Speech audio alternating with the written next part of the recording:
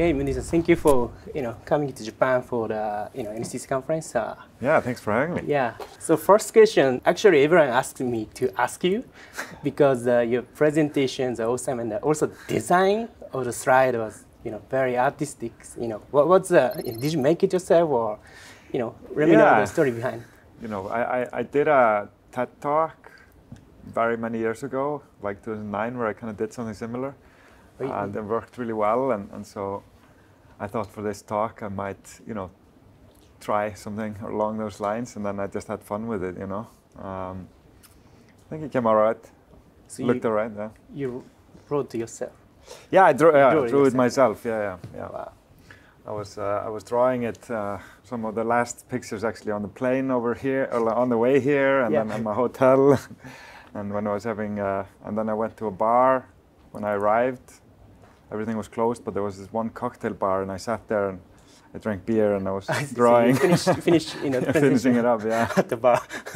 So at the presentation, I think you didn't have time to explain about to your companies and your product. I think could you tell us a little bit about the product and companies are you building? Yeah, happy to. Obviously, I can talk about that for hours, but I'll try to make it short. So Klang, we started back in 2013, and my two co-founders were then leaving a company called CCP. Yeah. They did a game called EVE Online, and what we saw in EVE Online was something that we believe is the future of gaming.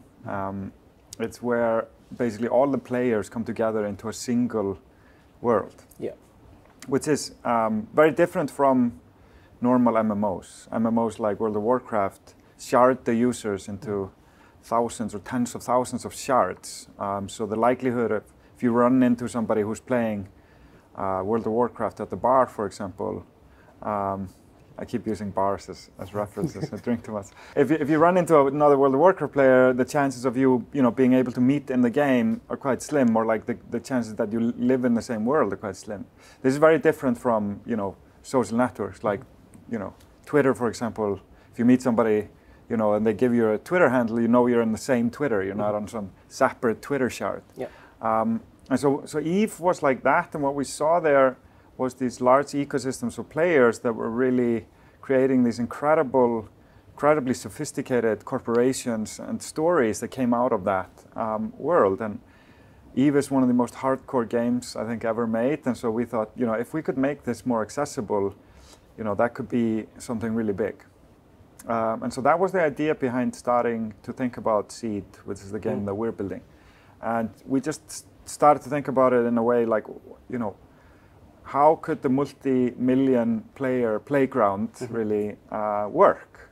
Because there's a lot of problems that come with trying to bring everybody into the same world. And if you see that in MMOs, when a lot of people gather, it's just this chaotic mess, really, right? And so we thought, how do we untangle this mess, and what kind of game model would work? And so it was really when we started to think about simulating the avatar, because what we also wanted to do was to, if you think about social networks, everybody's always online. There's no difference between you being online or offline. But it didn't always used to be like that. Yeah. If you think about MSN or IRQ, it's not so many years ago, if you weren't sitting there with the thing open, with your app or like MSN client open on your desktop, like for me, I would just see a grayed out name. I couldn't send you a message. I couldn't open even a chat window with you. And so imagine that's only a decade ago or so, right? Or a little more than that. But so it's only a very short time ago where that was the way communication worked. And so then when we moved over to Web 2, I guess, and this asynchronicity started to become a big part of it. And now, you don't think about who's online or offline. You can send me a message. Everybody's always there. That's not the same for games. Games, when you leave a game, you disappear. Yeah. And there's none of you left. There's nobody. Yeah. Just like MSN used to be, right? But we've seen the huge leap communication has gone and into the social networks and all of that. So we believe that there's something that games have still yet to do there. And so if we could then simulate the characters 24/7, that would start to hint at this world where everybody's always online and there's no difference whether you're on or offline. And so that's kind of what unlocked the whole concept of SEED for us. And then we started to think, well, could have multiple characters, like a family. And then, of course, we looked at Sims, and we recently actually just hired Isabel, who was leading Sims 4. So she's joined us now. And what we're doing there is basically each player has a family of characters that live in the game 24/7. And so, you know, a community of let's say 1,000 people can build a city together, and it's always, you know, full of life and people walking on the street, and we're simulating every single character around the clock continuously. And that's kind of what SEED is. And then it's on a single shared planet, so everybody's in the same game. There's no sharding,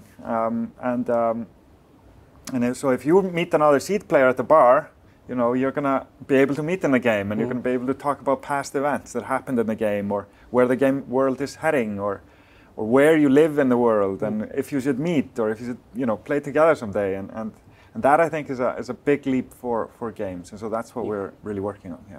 So how does like web3 technologies and blockchains or digital asset fit into your games? Hilmar, who's the CEO of CCP that makes EVE, started talking about blockchain and gaming very, very long ago. It's because the economy in EVE is really the backbone. And that's something that we always, you know, saw as a you know, kind of parallel to SEED, that we would also have this very player-driven economy. So blockchain really just accelerates the ability to make that real. We were first looking to do it similar to Second Life. Second Life, you could wire money in, you could wire money out. Yeah. So very similar to what we're seeing in Web3. Do it by the crypto, right? Yeah, I mean, I think we want to use crypto and like we want to explore all the technology that's been made available now with Web3, and there's lots of opportunity there to explore, and we're really excited by that. And one thing that I still haven't seen yet, and this is something I spoke a little bit or touched on in my talk, is that I still haven't seen kind of games do this properly. Yeah. Because they have what's called like a power pyramid, or where, you know, all you do is to try to get more power, so that and then it's just this endless race to the bottom, basically. But what's different in a player-driven economy like you see in EVE and in SEED is that those economies are circular. And so, you know, it's not really the game developer just selling you more breadcrumbs down this endless path, where he just makes the path always longer before you reach the end.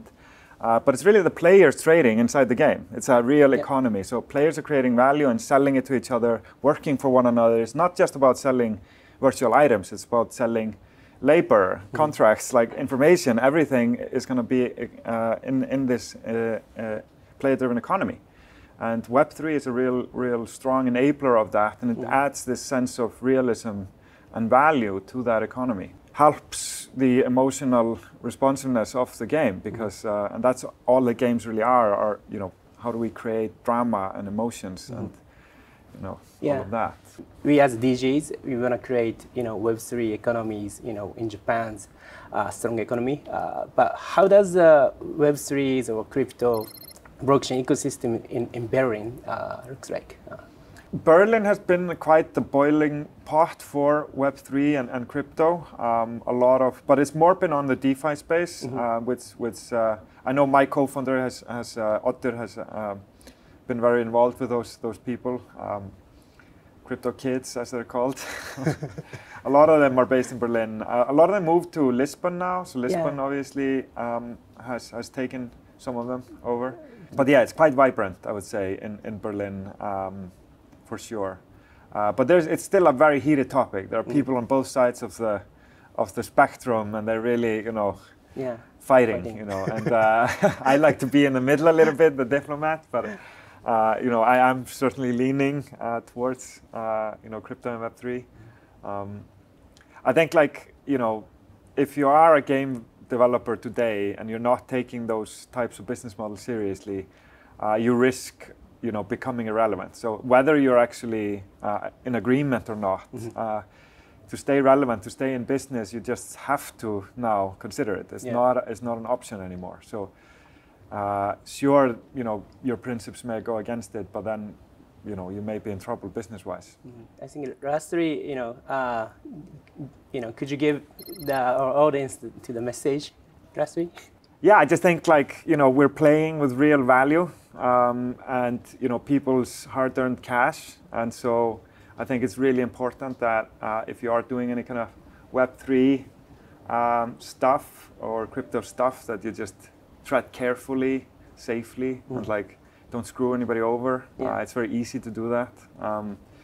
So yeah, just any kind of screw up or scam, puts a black spot on this future that we're all trying to build together. So yeah, be responsible. Okay. Yeah. Thank you. Thank you.